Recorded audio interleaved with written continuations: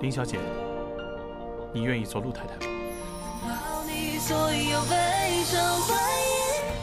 我们走。等等，就算双胞胎的事情是我搞错了，你跟林婉又是真的情侣吗？刘小姐，我们没有时间在这里跟你玩真假游戏。哎，这什么呀？这是合约啊！我天哪，他们真是假情侣啊！真是假的！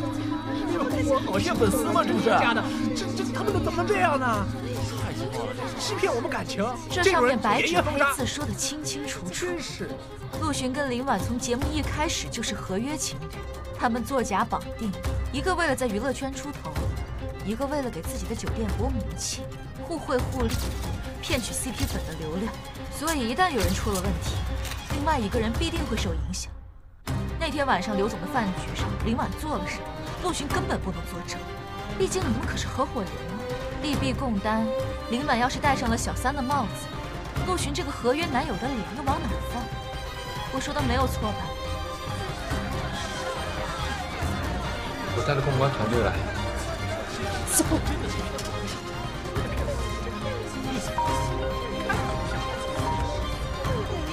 现在感觉怎么样呀，陆总？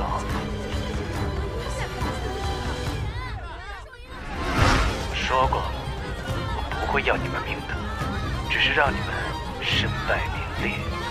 这是刚刚开始，好好享受。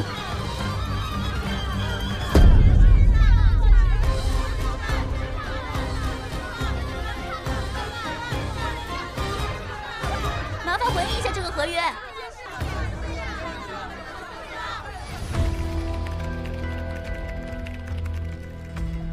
DJSW 的热搜已经上来了，我们压不下去，还有3条两人相关热搜，一共4条都在前10。现在合约全网转发量已经超过90万了，一定是那个刘岩在搞鬼。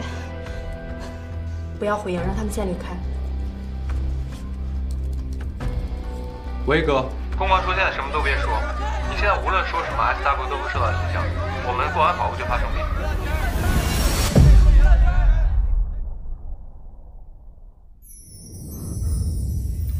哥，你千万不要回应任何问题。我可以回应。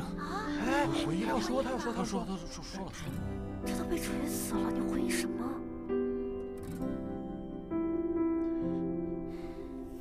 对，我承认，我们确实是合约关系。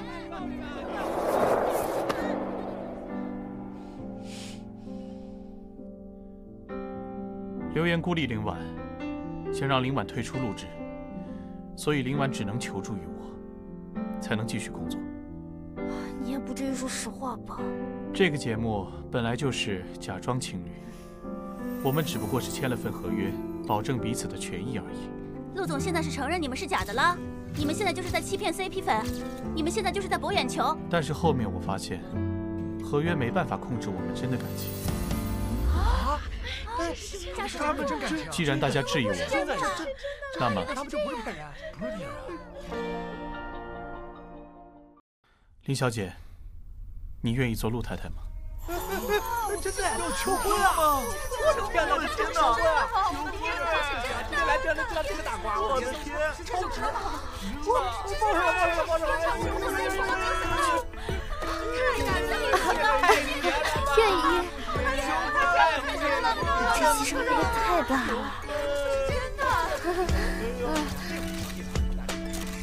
陆总是把粉丝们当傻子吗？这白纸黑字的不去相信，单凭你3、2句话，就让大家相信你们是真爱了？谁说只有3、2句话？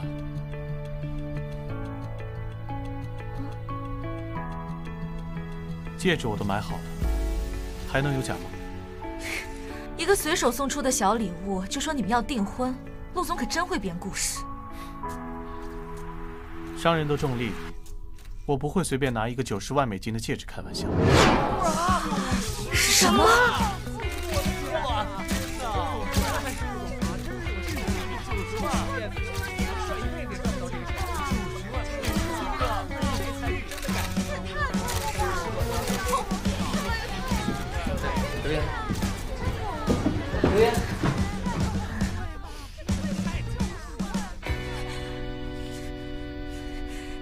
好你个林婉！妍妍，你声音小一点，周围都是工作人员。我今天脸都丢尽了，还怎么在圈里混啊？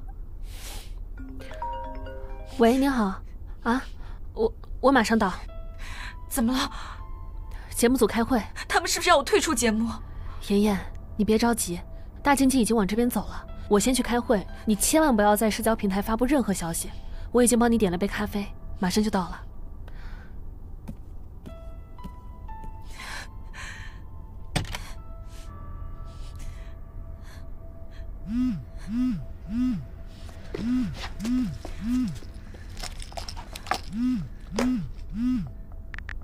你谁啊？你好不中用啊！你还好意思给我打电话？你跟林婉他们是一伙的吧？故意给我设下圈套，让我难堪。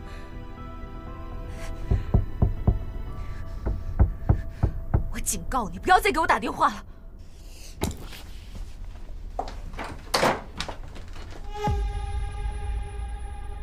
你哪位啊？双胞胎互换，情侣作假，这么好的机会你都错过了。你还敢找上门来？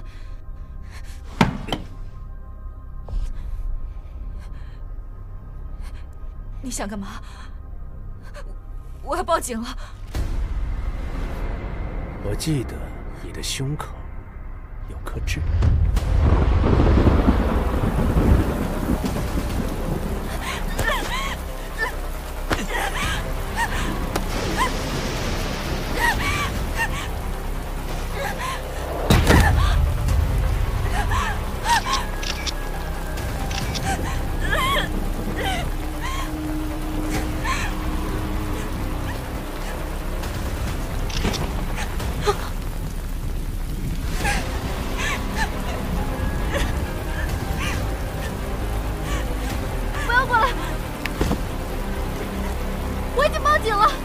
闲事。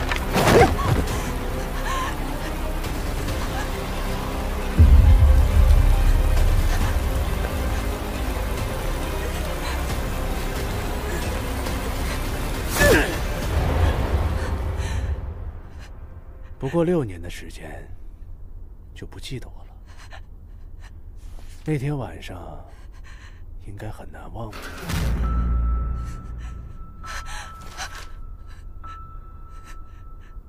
你很乖。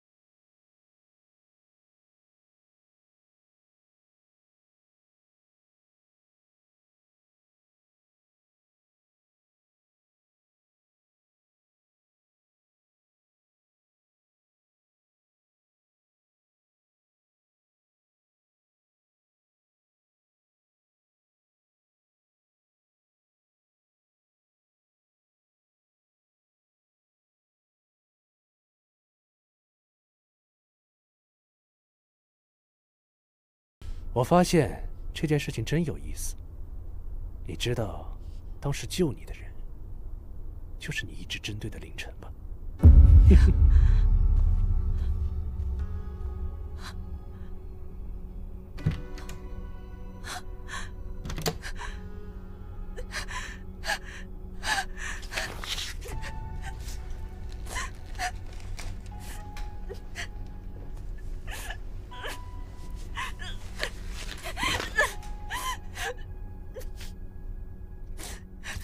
陆总，就算你们临时订婚，也并不能证明你们之前没有欺骗粉丝啊。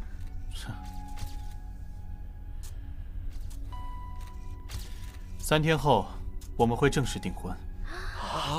到时候 SW 会筛选一些优秀媒体入场提问，同时也会作为一期节目播出。一定得去啊！这个，一定得去啊！可能是大新闻。请问你们是陆总，陆陆总，陆总，能不能回答一下我的问题啊？陆总，你们的感情是怎么发展到这一步的？这合约到底对你们意味着什么呀？陆总，陆总。哎，哥，你先回去等我，记住不要出门。怎么了？送他们回去，然后给我一份刚才会场所有人的名单。我先叫司机送你回去啊，哥。哎，那我们就先走吧。